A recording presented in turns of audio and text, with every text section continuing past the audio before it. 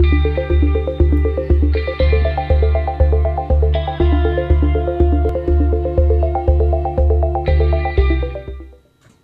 to this week's program of Ascend, Life on the Autism Spectrum. I'm Keith Halperin. And I'm Will Burnick. And we are including as well our cultural correspondent, Stacey Kennedy, and our book correspondent, Jennifer Brooks.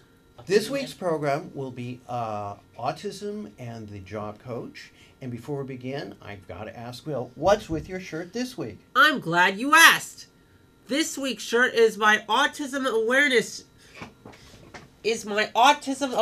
shirt. I got it from the autism awareness game at USF baseball. It was their autism. They were playing. It was Autism Awareness Month, and they were having they were celebrating it at their first baseball game. Thanks, Will. You've been involved with that program for a long time, haven't you? You've done a lot of things with USF baseball and USF. I've been doing it all season. I've been going to their games and watching them on TV, and next Sunday I'm going to their last game at USF. They're playing their old rivals, Santa Clara. Excellent. Thank you for letting us know that. Now, to begin with, Will is going to interview our guest, Aryn Maitland of Caminar. And to begin with, I have to make a disclaimer. I am not neutral on Aryn. I am very positive on him. He has been very successful in working with my son and has gotten him a very good part-time job. So thank you very much, Aryn. Of course. Will, take it from there, please. Gladly. First question. Could you tell us about Caminar and its roles in employment for adults on the autism spectrum? Definitely. So Caminar is a nonprofit organization originally based in San Mateo, and they were designed to work with folks with disabilities, originally folks with mental illness. We came to San Francisco a few years ago with our Jobs Plus program and expanded our services to folks with physical disabilities and folks also on the autism spectrum.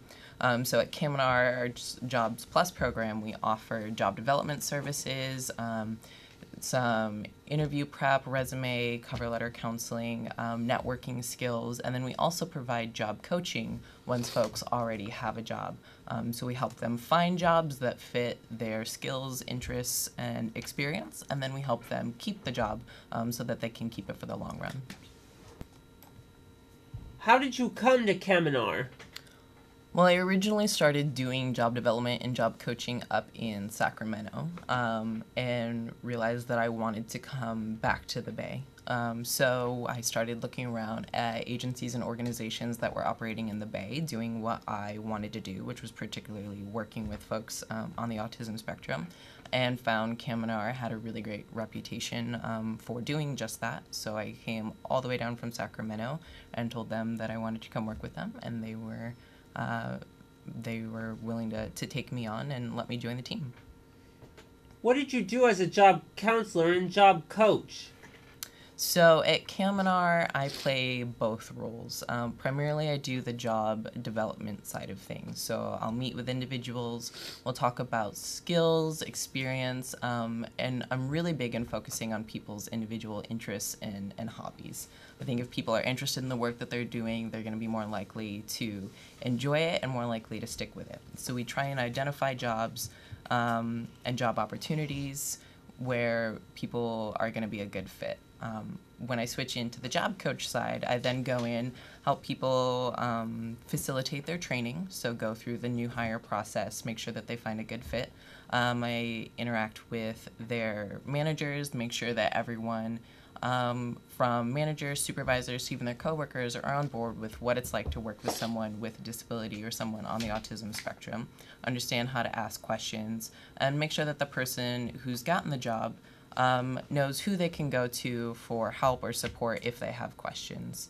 I also try and focus on empowering people to use the skills and abilities that they already have. So doing some critical thinking, asking questions in a different way, and really focusing on learning styles so that people can be the best that they can be in their new positions. How many clients do you work with? That varies pretty regularly. I think right now I've got 25 people who, some of whom have jobs already, and we're working on what we would call the retention, so making sure that they keep their jobs. And then I've got probably 15 or so who are still actively looking for jobs, and we're making progress with that. But we're always getting new people sent to us. So there's always new people coming through the door, letting us know that they don't have a job and they want one, or they have a job but they want to move up, or they want to progress their career, and we're always willing to accept them. So can you tell us, Aryn, about some of the jobs that your clients do? Great. So a lot of the folks that come to us, they all actually have different job interests. So we get a lot of folks who come to us looking for janitorial or maybe some sort of retail or grocery store jobs. We also get folks who are interested, especially in this area, in tech. So we try and help them find jobs that would fit that. We've also had folks who wanted to be tax accountants or tax preparers. I once had someone who wanted to fix pinball machines, and we were able to find something to do that. So we really get a good variety of interests. So tell us more about some of the more interesting types of jobs that you find. I understand that's a particular specialty of yours. Yeah. Well, that pinball machine one was really interesting because you think about it, pinballs are kind of a dying breed. Mm-hmm. So when this particular individual came to us and said that, that was what they wanted to do, we really had to think about how we were going to make this happen. And we happened to find a barcade that was just lined with not only pinballs but old school arcade games. We've got Pac-Man and Centipede. And as it turned out, they needed someone who knew enough about pinballs, and this person's master pinball player, who could go in and maintain the machines. And it turned out to be a pretty big need, especially in that particular environment where things are always being spilled or broken. And that was really cool, not only to help that particular individual find that job, but then to go in as his coach. And then, he was able to teach me things about fixing pinball machines. And that's by far my favorite part of the job is learning and being educated by the people I'm supposed to be helping. Excellent. And along those lines, how do you go about finding these very interesting jobs as well as the more conventional ones you do? What do you do to find those people's jobs?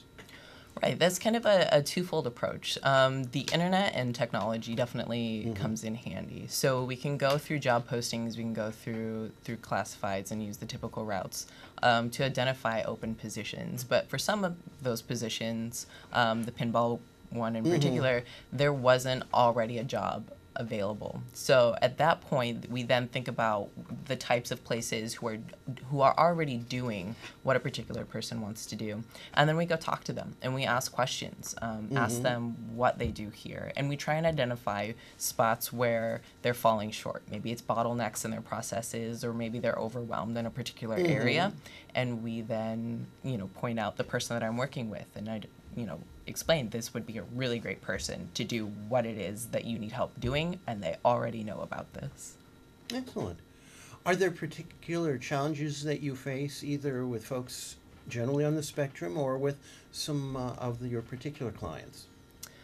I'd say some of the challenges are folks feeling a sense of empowerment and that self-advocacy. A lot of times folks come to me with goals that have already been set, but they haven't necessarily been set by them. It's something that they've been told that they've been good at, or that they should be interested in this. And so we definitely take those things into account and use that as advice, but I also like to go through what I call that personal discovery phase, where we really identify not only the skills that person has, but where would they ultimately be happy and what kinds of jobs. So I think moving past that, what a person has been told, and really empowering them to make decisions for themselves and do some exploration can sometimes be a little tricky. but we get through it. Excellent. Now, apart from working with a job coach, are there any things like such as you've mentioned that our viewers who might be looking for work or the people in their lives who might be helping them can do along these lines to sort of start the process of thinking about the sort of things they want to do and what they're good at as apart from what they're told? I think definitely applying for services and getting the ball rolling as far as funding can play a big part. The sooner that you can do that, the better, especially with changes in legislation and new pieces coming down for transitional age youth, for instance. Getting the ball rolling on that so that you can identify training as soon as possible and access to work skills. But even doing just kind of a personal inventory on your own of things that interest you, whether it be stores that you go to or hobbies that you have and the people and parts of your community that you're already accessing, and thinking about where you might want to find yourself in there. And then having an idea of who to go talk to about that. Doing that on your own is a huge step. And then if you were to go to a job developer or a job coach, having that piece of the puzzle already in place makes the process a lot smoother. Excellent. What do you do as a job coach on the job? Good question. So a job coach will do different things depending on the needs of whoever they're supporting. So sometimes folks don't need the job coach with them on the job and need someone to check in with them off-site. We can do that. For folks who need that person there with them, we go to the job site with them. And that can look like a lot of different things, again, depending on what the person needs. So we'll go through their training with them, make sure that they really understand the information that's being presented to them. If they need longer training, if they need another demonstration, if they need more time to practice, we'll help them advocate for those things and set them up in an environment where they can really learn new skills and enhance the skills that they already have. We also help them with the run-of-the-mill things that people don't normally think about. So how to ask for time off, how to get your paychecks, how to make a complaint if something isn't going the way that it should be when you're on the job. We want to really identify all of the different pieces of having a job other than just doing the work itself, and make sure that the new employee understands how to do all of those things. In your job, can you talk about how you individualize? Yeah. As far as customizing a job for a particular individual, a lot of that is sitting down and having an actual conversation with the person. So really, I'll have a list of questions already in my mind, and sometimes I'll take notes. But really sitting down and asking them, what do you do when you're not at work, when you're not at school, when you're not sitting in front of me, what are you doing? Right. And then, where are you doing this? Who are you doing this with? And how do we trying to identify what a person's real interests and their real aspirations are. And sometimes their career goals are different from what their hobbies are, and they don't want to mix those things. And so we respect that, and we follow through. But really give them the chance to really explore on their own and have some deeper thought and critical examination of what they want to do. Have you met those who've wanted it as a hobby and as a profession? Yeah, the pinball guy I was referring to. He's like a master pinball player, and he travels over the country. Yes. And it was interesting when he originally came to us. Everyone told him he would never get a job as that, and so that he should look for something else. Right. And so for a while we did. We did look for things to kind of to fill in the gaps and help him, get a job in the meantime. But we did not give up on that piece of it, and it ended up working out really well for him. He ended up with 2 jobs, actually. Oh, that's great. Yeah, that's really good. So I have a couple of questions for you. Yeah. The first is, what kind of services do you offer to students who are still in school full time, not ready to go out and get a job immediately, but know they're going to be approaching graduation and will eventually need to get started on job search? Right. So Caminar, my particular agency, has a supported education program as well. So we'll support folks while they're still in school, make sure that they finish out their degrees, get them the supports in their education that they might need, and then also point them in the right direction toward vocational services as they're preparing to exit school. I currently don't do a lot in the school systems, but there certainly are other organizations, and there is access to those services in the city and throughout California. So I'd say if you're kind of in that stage, then talking to whether it be your regional center counselor, a DOR counselor, whoever your support team is as you're thinking about vocational services and entering the workforce, thinking about ideally what you would want to do and where you'd want to apply the education that you just worked really hard to get, and coming up with some goals, and then taking that to whomever you want to help you find a job. And speaking of education, there are people who have very high levels of education, often in very technical fields, such as computer science, or for myself, I'm about to get a master's degree in statistics.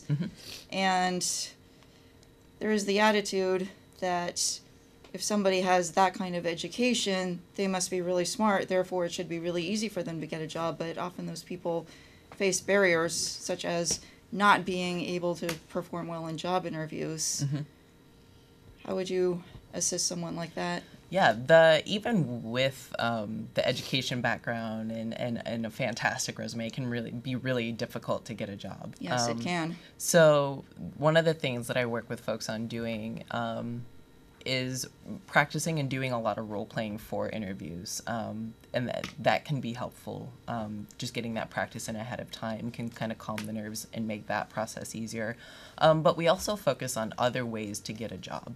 There are other ways to get a job? There are other ways to get a job. There's kind of that saying, it's all about who you know. So figuring out the people who are already doing what it is that you want to be doing, or doing something similar to what you want to be doing. I'm a really big fan of what I call informational interviews. So it's kind of flipping the table, and instead of walking into a room and letting someone in a position of power ask you questions, you going in and asking them questions. So I'll take folks with me who want a job at a particular company, and we'll call them up, and I'll tell them, hey, I'm a career counselor, I don't know anything about what you're doing, I'd like to give some sound advice, can you come answer some questions? And we'll go in and we'll have a conversation. And the nice part about that is people, especially managers or people who are doing really cool jobs, love to talk about themselves. And so if you already demonstrate that you have an interest in them and what they're doing, they're really forthcoming with information and advice, and a lot of times they'll be willing to help you out in your own career endeavors, and whether it be offering advice on who to talk to or making referrals, taking those alternate paths than just submitting an application online can Which often goes nowhere. Yeah, it can really bolster your career search. So I'd say finding those alternate routes inside can be really helpful. Thank you. We now turn to our book correspondent, Jennifer Brooks, and our cultural correspondent, Stacey Kennedy. Thank you, Keith. I'm Jennifer Brooks, book correspondent. Today I'm here to tell you about two books. The first is Emergence, Labeled Autistic by Temple Grandin. Many of you may know Temple Grandin. HBO did a movie of her life approximately 10 years ago. This is one of the first books that she published. It was actually first published in 1986, 31 years ago, but just because it's old doesn't mean it's bad. The book provides quite a bit of insight into Temple Grandin's sensory struggles. It's especially remarkable because this was written during a time when most people would have thought that everyone experiences the world in exactly the same way, and this book was part of the groundbreaking movement that started people realizing that that's not in fact true. So, Emergence by Temple Grandin. The second book I want to tell you about is only available as an ebook. It is available at a website called rounddeadglobe.com, www.rounddeadglobe.com. NDEDGLOBE.com. You can search for the title, The Prehistory of Autism. This book shatters the myth that autism is something that popped up out of nowhere sometime during the 1990s.